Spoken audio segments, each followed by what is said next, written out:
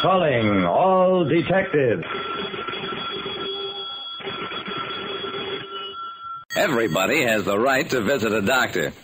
But when 7 hoodlums all bring sore throats to the same doctor, then something peculiar is happening. That is the situation on this page from my casebook. The casebook of Jerry Browning, private detective.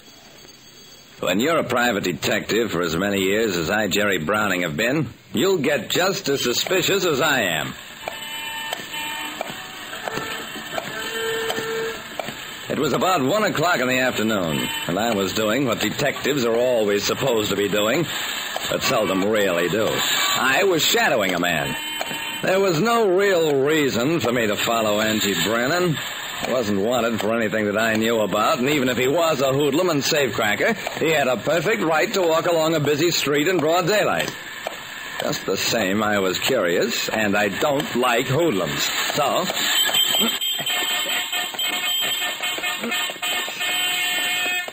I risked my life ducking through traffic in order to get across the street and keep Angie in sight.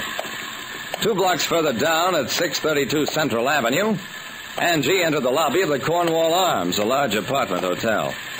As I watched through the door, Angie stopped before reaching the elevators and pressed the push button of a door opening out the lobby. The door opened a few seconds later, and he went on in. I walked into the hotel and stopped before the door through which Angie had passed. The nameplate on it said, Dr. Carter Trotter, ear, nose, and throat, by appointment only. So Angie was visiting a doctor. No wonder he'd gone there so openly. I turned away, and as I did, Dr. Trotter's door opened, and out walked Dave Angora, who, when last I heard of him, was doing 5 years at the state pen. In the next hour, I saw 5 more of the toughest criminals in town either enter or leave through that doorway. Dr. Trotter, ear, nose, and throat specialist, seemed to have one of the strangest collections of patients in town. When I followed a hoodlum to a doctor's office, I discovered that some of the most savage crooks in town were beating a path to his door. I made a few careful inquiries at the hotel desk. Dr. Trotter? My, yes, he's been with us for years and years. One of the best men in his field. There's the old gentleman now. I turned to catch a glimpse of a small, erect man with white hair and mustache leave the office and walk briskly out of the hotel.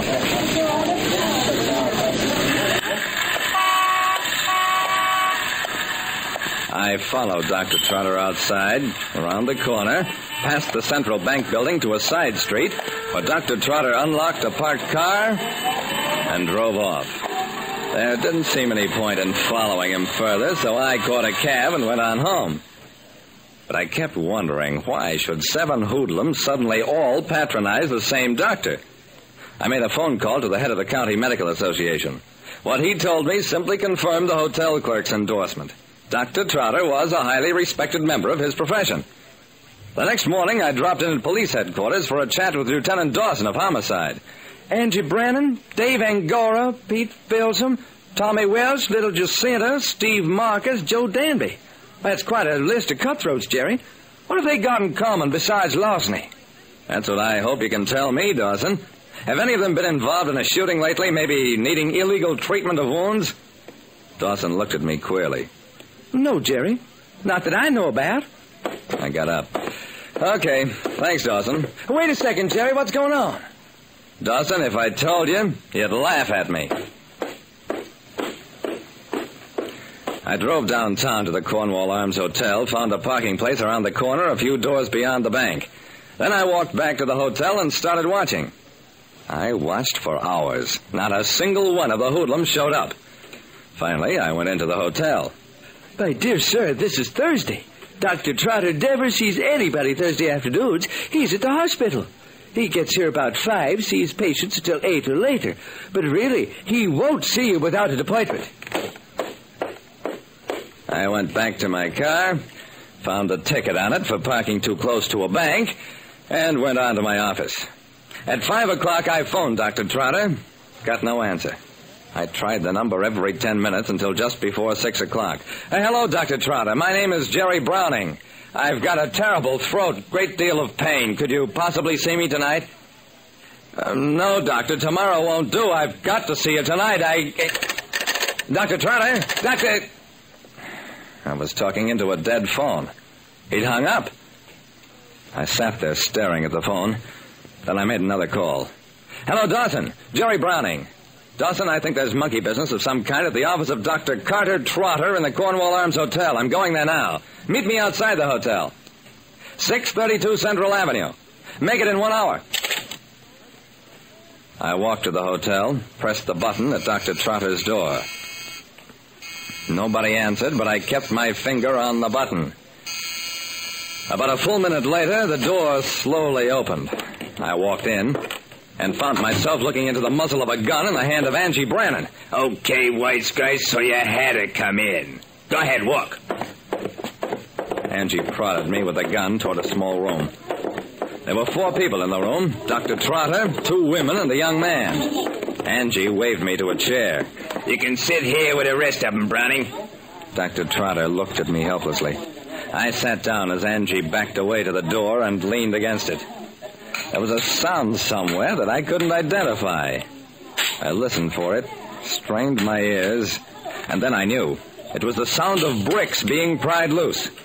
The hotel was around the corner from the central bank, backed against the bank, and a gang was tunneling from this office into the bank. The gang had come here one at a time for treatment during the day, so that their arrival tonight wouldn't be particularly noted or suspected. For over an hour, I sat and listened to the faint sounds. Then, Angie jumped at the sound of the buzzer.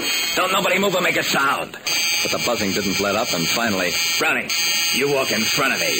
You're gonna open the door, and you'll know what happens if you get funny. Go ahead. I walked slowly outside, put my hand on the doorknob, then yanked the door open and dropped to my hands and knees. Duck, Dawson, duck! I was all I had to worry about ducking because Dawson and a police squad came in with guns blazing, and Angie went down with a dozen slugs in him. Rounding up the rest of the gang from the hole into which they dug themselves was easy. There was no fight in them. Dawson explained. After talking to you this morning, I figured I'd better bring a squad along to keep my appointment with you. I nodded weakly. You're so right, Dawson. But how'd you figure out what was going on in here? Well, to tell you the strict truth, Jerry, I didn't. I thought Dr. Trotter was working a plastic surgery racket, changing crooks' faces. But when you hollered, I started shooting. Think we'll get a reward? We did get a reward. $500 was my share of it. Not bad pay for being curious. Like I said, when 7 crooks get a sore throat all at the same time, it's a sure sign that honest people are liable to get a severe pain in the pocketbook.